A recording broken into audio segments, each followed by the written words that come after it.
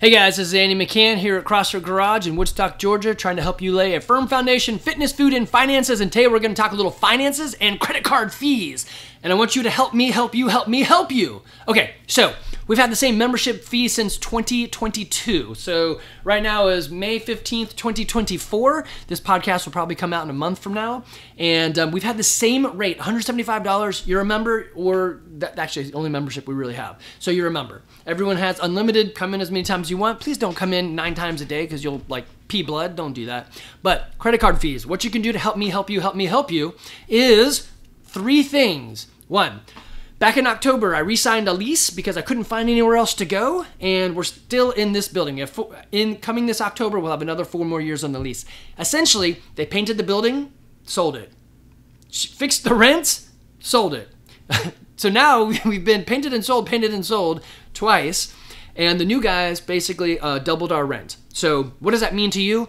Nothing really. I mean, unfortunately, as much as I try to run this business as a business, I have to admit that it's a hobby, and I might have to change some of the way I do things, but the reason I say that is I don't draw money off the gym. This is why we made it through COVID. This is why I make it through a lot of stuff.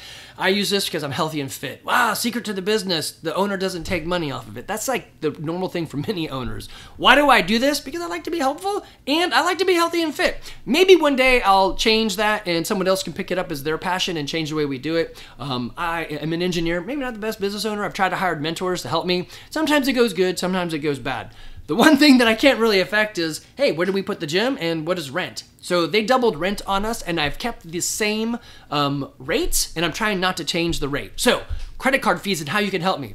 Back in, I think, January, maybe, any new member that came in, we just passed on credit card fees. I'm like, we're just gonna let you know we're doing that. We're passing on fees. If you wanna use a credit card, there's a fee. It's whatever your credit card charges us, we just charge it back. So usually it's like $8, something like that. You can attach your bank account to through Wodify to the to your account through, I think it's like Plaid or something like that. Anyway, you attach it, and it's back in like when PayPal was first coming out. Everyone thought, oh no, they're gonna steal all your stuff. The year is 2024. This is just how you do it. If you do that, I think the fee is like $4, right? So what does that mean to you? Not much, but just paint this picture with me. Okay. Let's say we have. I'm gonna use easy numbers because math while I'm talking is not easy for me. So let's say we have 100 members. They all charge a credit card. I'm paying the fee on that. That's 100 times 8, that's $80, $800. See, I'm already blowing the math. $800 just for me to use a credit card. That's just industry standard. That's what they do, right? Multiply that by 12 months. I can't do that. Let's multiply it by 10 months. 800 becomes $8,000. So a little bit more than $8,000. So what is that? $9,600 is what I'm paying in credit card fees. I've been doing that for a very long time. No problem. Except rent goes up and I'm looking to cut costs. Evan and I are doing some stuff to like pull things together. Danny and Jamie are doing some stuff to cut other expenses. We've actually done a pretty good job cutting expenses. Biggest thing back in October, if you remember, I had this idea, 125 by 425, that's 125 members by April 25th. That didn't really happen. So now we're going to go the other route. Instead of adding some people, we're going to cut some costs. No, keep bringing people. We're not in trouble. Nobody's going out of business. I'm just trying to control stuff so that it doesn't get stupid and out of pace. Yes, everything we buy and whatever has gone up in price, but I'm trying to hold on to that to not make it weird on y'all. So what you can do to help us save money. 1, or save yourself money if you started back before past January or whatever. If you're using a credit card, they're going to charge you or me $8. If you're using ACH, so you've connected your account through Wodify, it's like $4. Or help me out in a big way and pass on the fees. Just tell me, yeah, you can pass them on. I'll pay for those. And then just change your card to be like $4. If you want to try something totally different, I don't know how to make it work yet. We could go, well, I could do this. You could go back to old school checks. You could write me a check every month, or you could write a bulk check and say, here's a check for the year, and then I'll cash it and then just dull it out over time. I don't know how. I'll come up with something. But back when we first started doing this, we only took checks. And well, we did some cash, but we took checks and it was so hard to deposit them. Now I can actually just take my phone and take a picture of it and deposit it. Or I can go to the bank with a stack of them and put it through the ATM and it's like, and it does them all. So checks are not actually a problem anymore. I just don't write checks. So I can't imagine out there who writes checks. I don't know who does that. You could pay with Venmo, PayPal, Cash App, and all those things, or Zelly, except I don't know how to attach that into Wodify. So it becomes kind of like an accounting thing for me. I have to be like, well, okay, Timmy just paid, let me go mark that down. Then I got to go take the money and transfer it back. And so it just becomes work. And that's the convenience. They're like, hey, Mr. Business Owner, for $8, we'll let you process a card. I'm like, yeah, $8 per process? I don't know. And it keeps going up. So that's the problem, is they always just kept, you know, it's like the internet bill that I had. So we have Comcast. When I first signed up with them, it was $80 for a month. I just looked at the bill, and they've inched me up over time because I just haven't been paying attention because it's an automatic payment. The last one was $160. So in 4 years, they've doubled my bill. I called them up and said, WTF? And they're like, yeah. So here's the deal. I'm like, no, let me say the magic words. AT&T came to me and said they can switch me, and it's only going to be $80. They're like, oh, you said the magic words. Here's the contract for 2 more years at $80. So I signed it, and we're back down to $80. So I don't know. It's just, that's how they play these games. And I hate those games. I don't have to do that.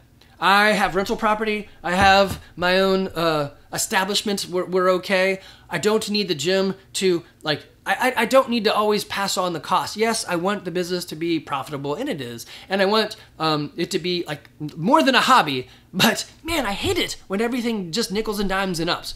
So I don't do that. Sometimes to my detriment. But so here's what you can do for me. Go into the account. Actually, I probably had a point that I totally forgot, but this is what you can do. Go into your account. You can use your phone if you're on the app, and you can switch it from credit card to ACH. You're going to save, it'll be half the amount. So instead of paying $96,000 or $9,600, that would drop my fees immediately to $4,800. Yes. So that's a savings right there, right? And then none of us had to do anything. We're just not paying the credit card guy.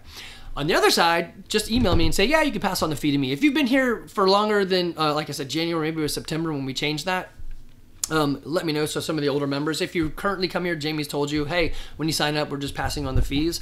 And ACH, like I said, is cheaper. It's like $4. Credit card is $8, something like that. Everybody's cards are different.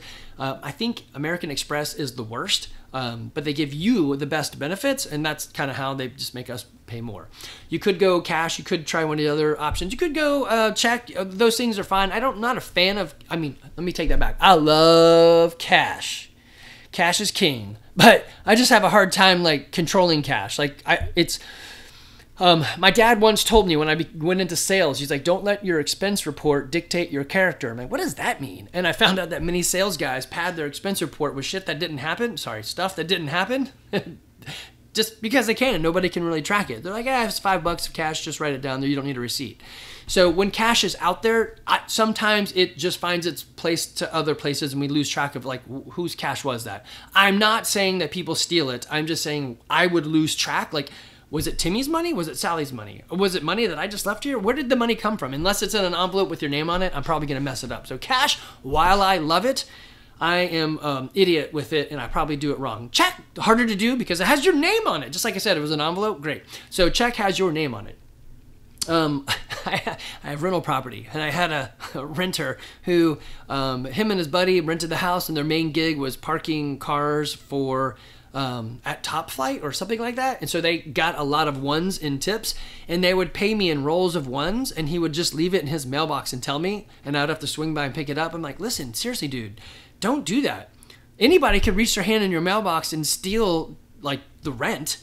And I could be an asshole and just be like, oh, I never got it. It's too hard not to control, like, right? And this is why the government hates cash as well. They don't know what's going on. But I love cash, but it's just kind of weird and hard to manage and all that. Okay, so do me a favor. This will be a shorter podcast specifically on this idea of credit cards. And if you have to, like, what is a credit card fee and what does it do?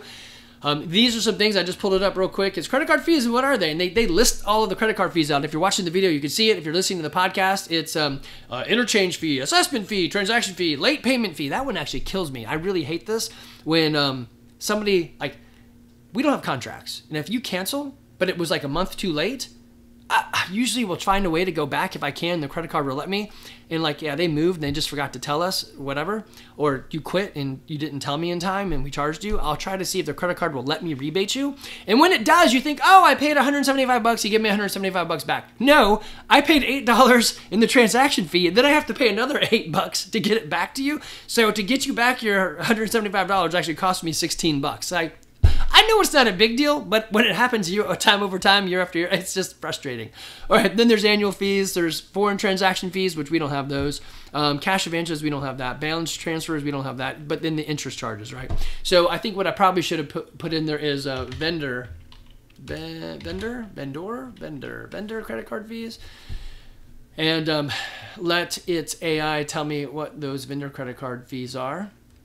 Let's see more. I do love the fact that they start putting in their own AI to kind of like throw stuff down there. Yeah, so they got the interchange fee, merchant service fee, assessment fee, monthly fee. So here's the funny one. Every time you swipe a card, no matter what you swipe, there is a fixed fee. And it's something like 30 cents to 60 cents.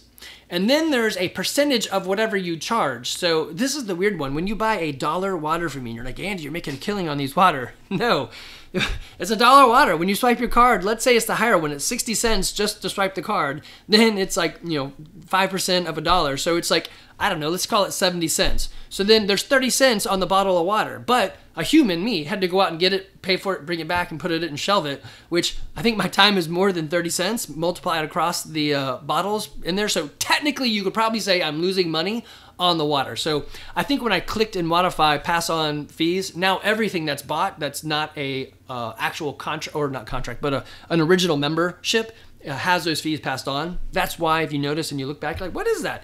It's just me pushing back the credit card fees just to stop some of the charges. Again, if you want to make it cheaper, you switch to the ACH or help us out, be a total bro and say yes to support the gym. We will take on our own credit card fees. That would be spectacular.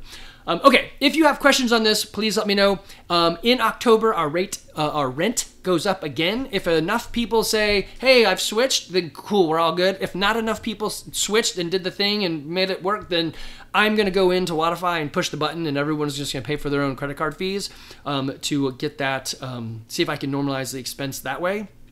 The rent is a pain in the ass, and without the building we wouldn't have this, and I looked for a bunch of places to go and could never find a place that would fit. So I guess the other way you could help me is if you know of a place that's really close to where we're at that we can move to. We have 4 more years on this lease, which is great. We can make this work, but it's always an irritating thing. This is, I am a landlord, I get it, right? I'm gonna pay for everything, but these guys, doubling the rent was tough. Weirdly, it's not that bad considering all the other like locations, so it's not out of whack. It's not like, hey, it's like $90 a square foot. I think it's like $13 a square foot or something like that.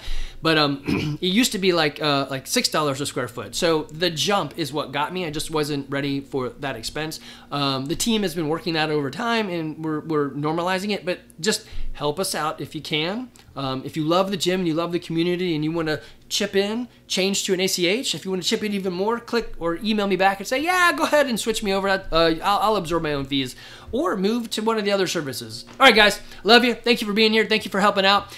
Finances. Go through your finances and see what subscriptions you still have, because you probably don't need them.